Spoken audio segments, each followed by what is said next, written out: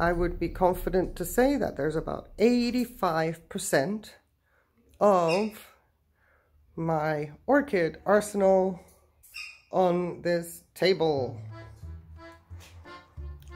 Things I require, that I need, that I think I need. I don't need a lot. I need more often than not.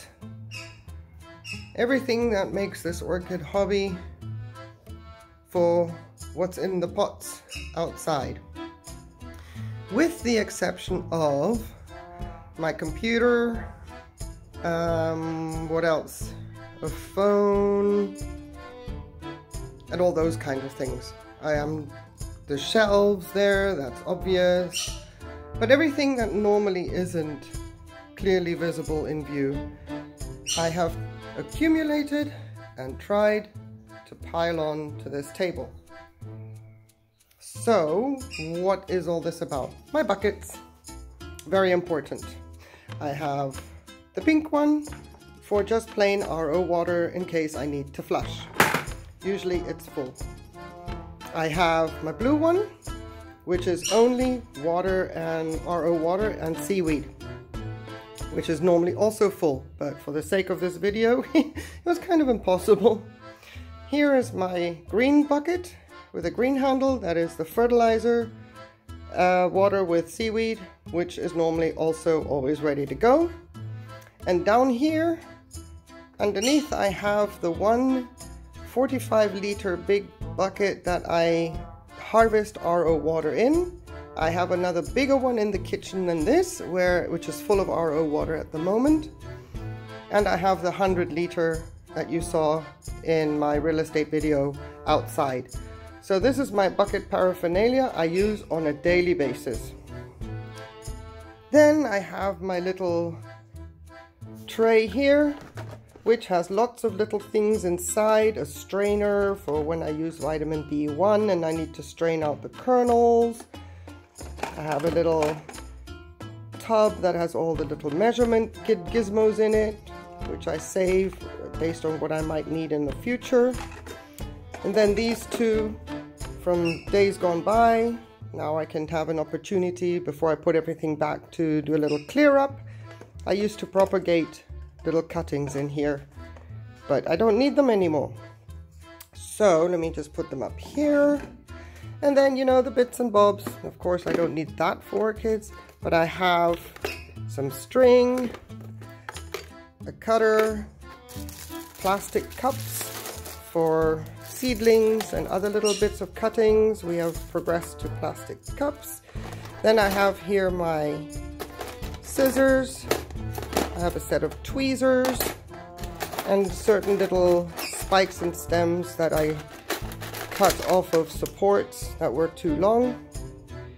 So I've got them down here. Please don't ask me why. I just thought it would be a good idea to save them, but I can actually throw that away now because I have other options. And besides all that, I have another set of tweezers that I use quite a lot when I pick out my Leca.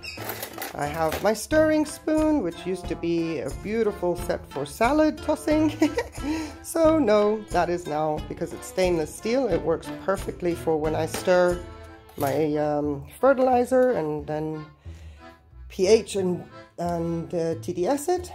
I have here some shells for the Ceramis setups that I use sometimes for a little bit of calcium.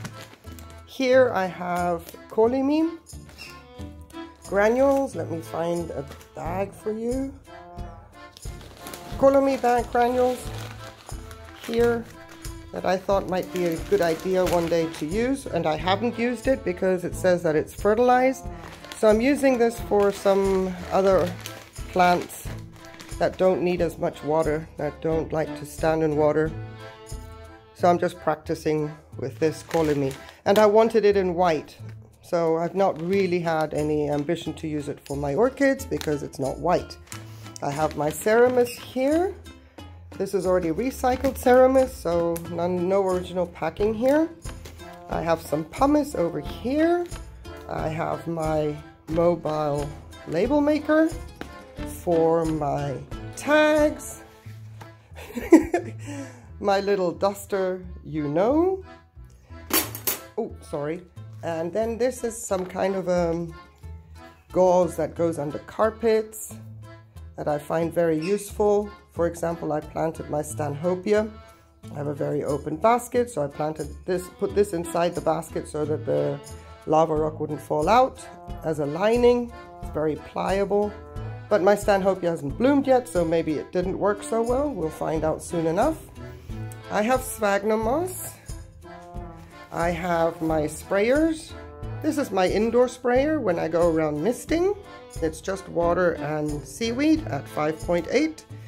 Here I have a sprayer of just water and seaweed for outside, a bigger capacity, also 5.8. And here I have my fertilizer sprayer, also 5.8. These are outside. This is my indoor misting. Then I have a little basket here. These normally stick around in the kitchen, these two. So I have fishing line, I have wire, I have my TDS meter, my pH meter. They're all in here. And normally my clippers go in there as well. Here I have my indoor thermometer. So you can see now it's at 18.5 with 85% humidity. I like it. That little face tells me it's not a good thing. Here's my outdoor thermometer. The sensor is outside, so you can see it's 18 degrees outside and 82% humidity. So we're on the left with the little house, that's indoor. So we're pretty much even Stevens, which is great. Much needed. I stare at it a lot. It sits in direct line of where I sit.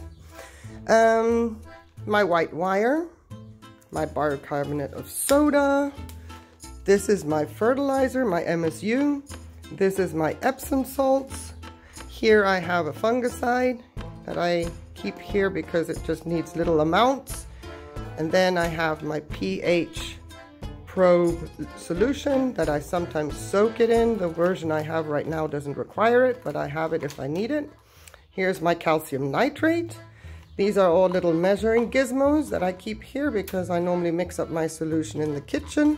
So I have different measuring gizmos to make sure that if I, for example, do the fungicide, I do only get a milliliter or 2 milliliters, whatever the requirements are. So these normally sit around in the kitchen and make my life much easier because they're readily available on a daily basis. So let's just take these down and go to the next layer.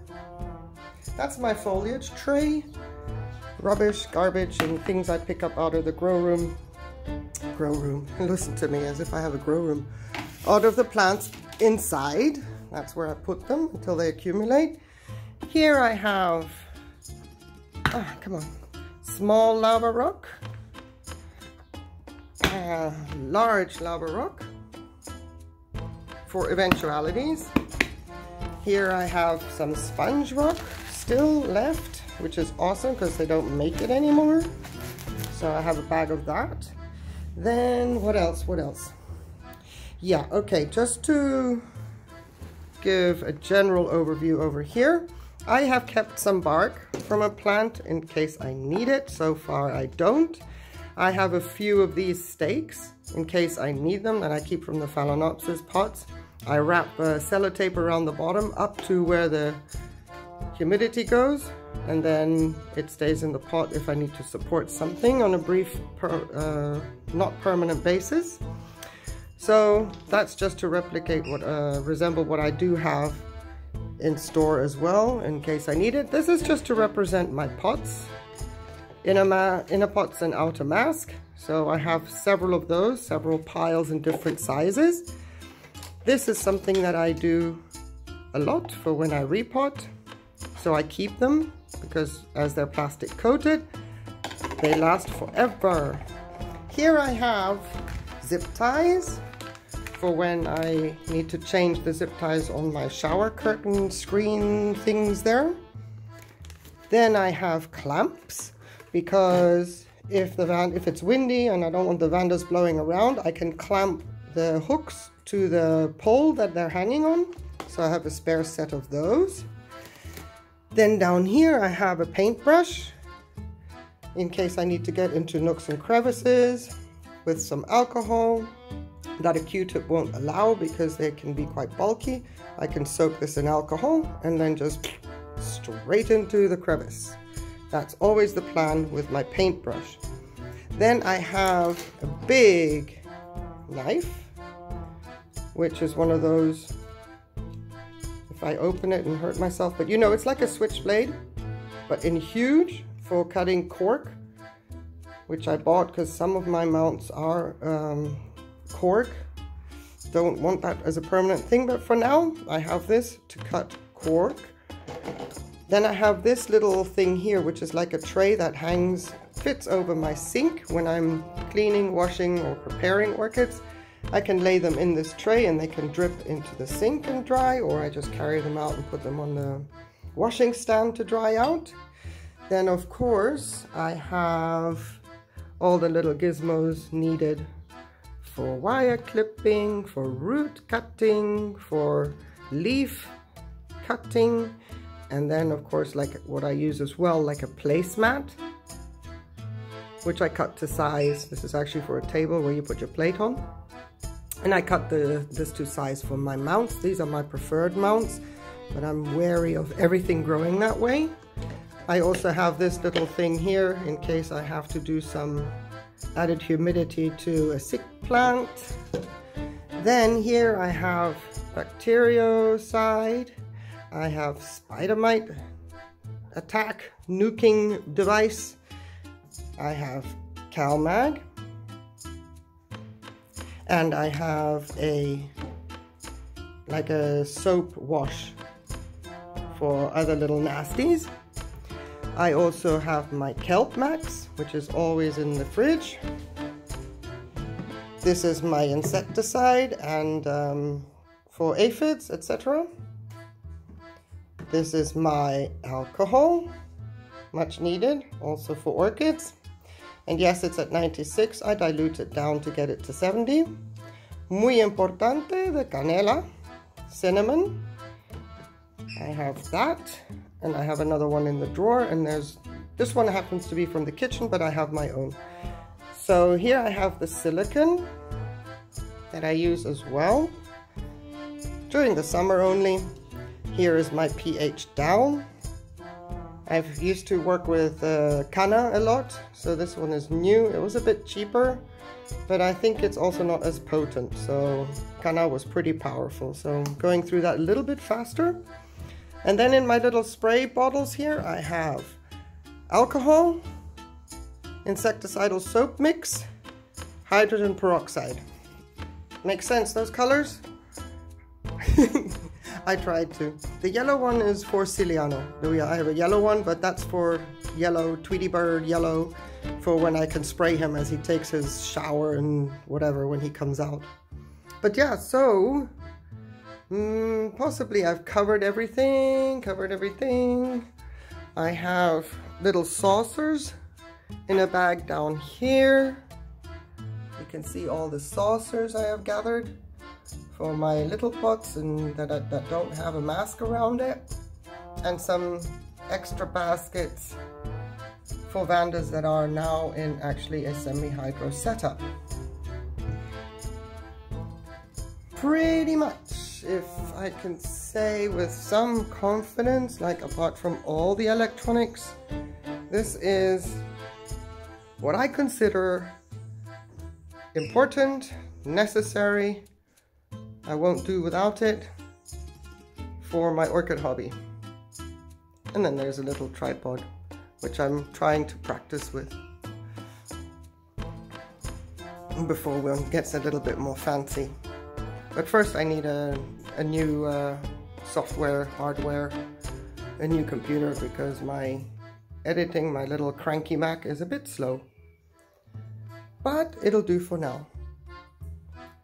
So if you have any questions about the products that you see here, or what I'm using, why I'm using it, then feel free to ask away. I'll be more than happy to go more in depth.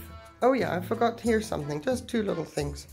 These are my drying trays down here. You see I've got sphagnum moss in the bottom there. But these are my drying trays. and they, if I recycle leca and everything's finished, I put it out here flat, lay it outside so the leca can dry. And then there's the sphagnum moss.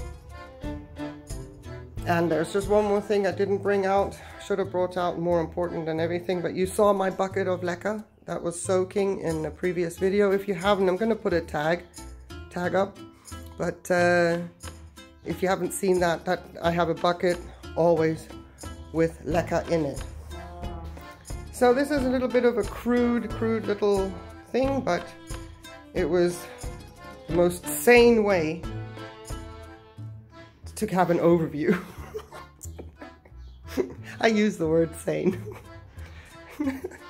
So I hope that this was somewhat interesting to you, and again, if you need any additional details, what do I use something for more specifically, please comment away, and I look forward to seeing you next time. Take care. Bye.